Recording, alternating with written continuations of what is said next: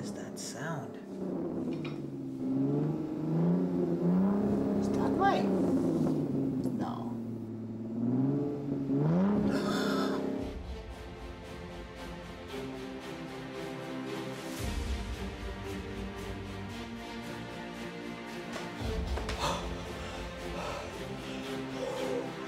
Oh, that's a lot of power.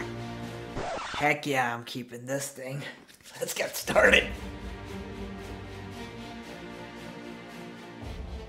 Hopefully by this point, the hype has finally calmed down, the Apple haters and enthusiasts alike have finally taken their seats, and we can now objectively look at Apple's latest Mac Mini with the M2 Pro chip and see exactly what it's capable of. I've had the privilege of test driving this machine for several weeks now, pretty close to about launch day I'd say, and since then I've definitely developed a pretty strong opinion of exactly what the M2 Pro can do, and hopefully in this objective review, I can give you guys a unbiased, non-hype based, non-hate based response as to whether or not you should buy Apple's latest and greatest Mac Mini with the M2 Pro. So let's get right into it. Starting with design, whether you buy a Mac Mini today or you bought one yesterday, a year ago, or even 4 years ago, the design is practically the same. And I think that's genuinely a great thing in this case. You still have that high quality metallic exterior that we've come to love with those sharp precision cut edges.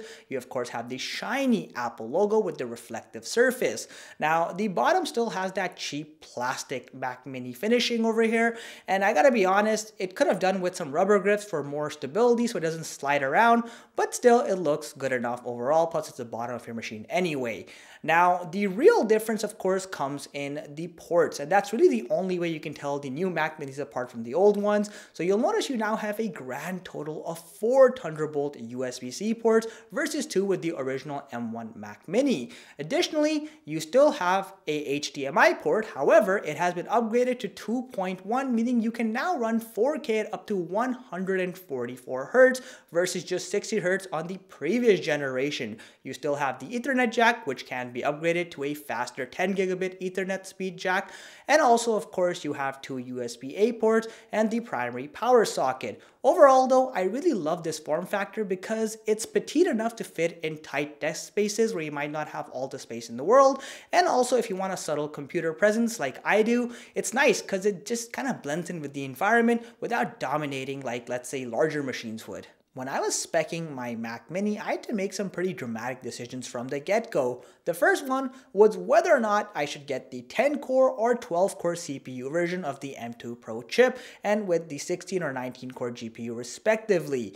Thankfully, the internet exists, and with some spontaneous research ranging between benchmark results, also seeing what other reviewers had to say, and of course good old Reddit with people's personal opinions and experiences, I quickly came to the conclusion the minor variation and improvement of about 3 to 5% in real world tests just didn't justify the extra near $400 I would have to cough out here in Canada for that boosted chip, so I stuck with the standard 10-core M2 Pro chip.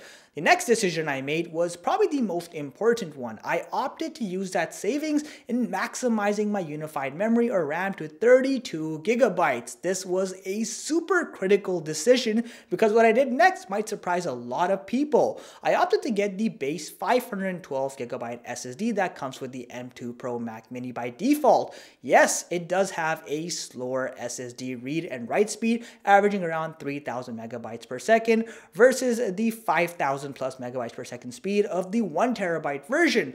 But here's the catch. Unless you're moving around massive files or working with massive files to begin with, you're not going to notice a difference. I've had this thing for several weeks, and I have files ranging anywhere from a couple of 100 megabytes to as much as to 40 to 50 gigabytes.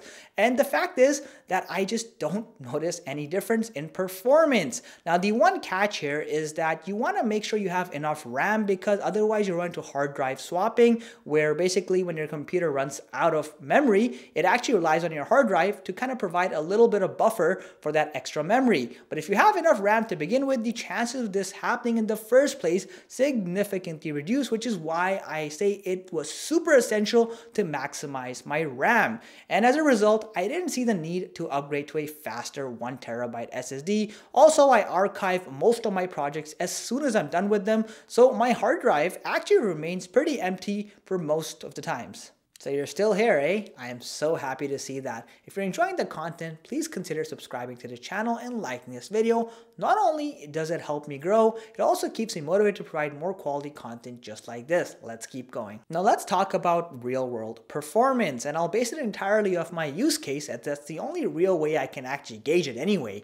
So of course, the fact is that pretty much every video you've seen in the past, I'd say several weeks, including this one, was actually produced on my M2 Pro Mac Mini, which basically means that I'm taking all that 10-bit 422 footage from my Sony a7 IV and obviously processing it all on this computer. And the fact is that my previous M1 Mac Mini with its 16GB of unified memory was starting to struggle a little bit. There were occasional frame drops. If I added too many effects or too many layers, it became a somewhat choppy experience. Now with the M2 Pro, none of that is a problem any longer. In fact, I do multi-layer 4K video editing pretty frequently, and on my timeline, I have yet to experience a single frame drop. Other than maybe some technical issues with the effects themselves, it runs perfectly smooth. And on top of that, I keep it on the original playback setting as opposed to optimized playback setting, and I still have no problems with this chip. I've yet to hit its limitation point per se. I think it can easily handle 6K and potentially even 8K video editing without breaking a sweat. And of course, that 32GB of unified memory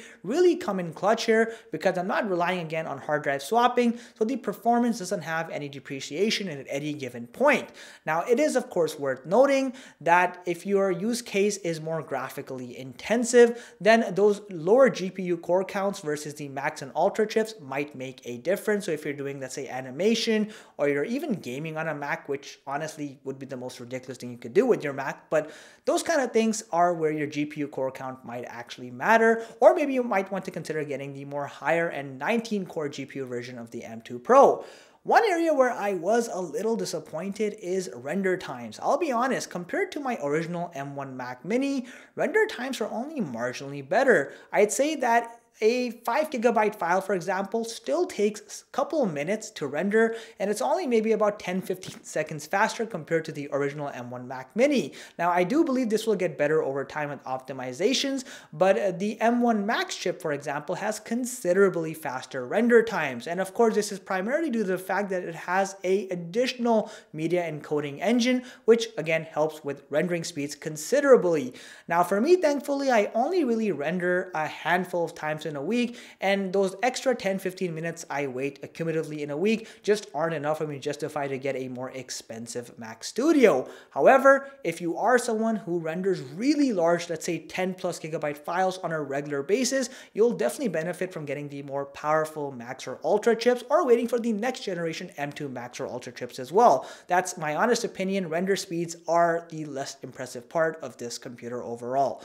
Now, other than that, I think this is a very powerful computer. If your needs are any lower than, let's say, 4K video editing, if you're just doing 1080p video editing, or you're just using it for general stuff, you don't need the M2 Pro to begin with. You can probably do just fine with the 16GB variant of the standard M2 chip. And that's just where I would put things in terms of real-world performance. Another thing that often goes understated with Mac Minis is just how power and heat efficient they are. Obviously, the power efficiency comes from the M2 chips themselves, but the cool thing is, despite having the M2 Pro chip on here, and even when I'm running this thing at its most intensive workflow, the fact is I've never actually heard the fan on this thing. Now, I'm sure it's running in some capacity, but you just can't detect the additional sound. That's how efficient these things are. And unlike the MacBooks, which have a much slimmer body, you have way more airflow over here. So ultimately, you are getting more performance even with similar hardware. Another thing worth noting is, thanks to the additional Thunderbolt 4 ports this time around, you can now connect a total of 3 4K external displays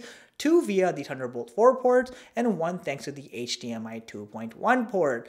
Now, one design flaw that still exists is the placement of the headphone jack. It's still beneath the 2 USB-A ports. If you have something connected there, it is brutally difficult to actually put the port inside, and you will end up eventually scratching some portion of the rear side of your Mac Mini. It's a really weird design choice for sure. Overall, my take is that the M2 Pro Mac Mini is one of the best bargains Apple has made in recent history. You're getting every dollar's worth of performance to price ratio over here. This thing is absolutely a beast in its own rights, and for 95% of people, I'd argue it's enough power to get through even the most demanding of workflows. The only people who really need to consider anything higher would be argue people who are doing professional animations, or if you have complex coding that requires a lot of processing power, or perhaps you're doing 8K video editing or even higher than that. In those cases, I can see the need for the higher end Max or Ultra chips. Now, of course, it is worth noting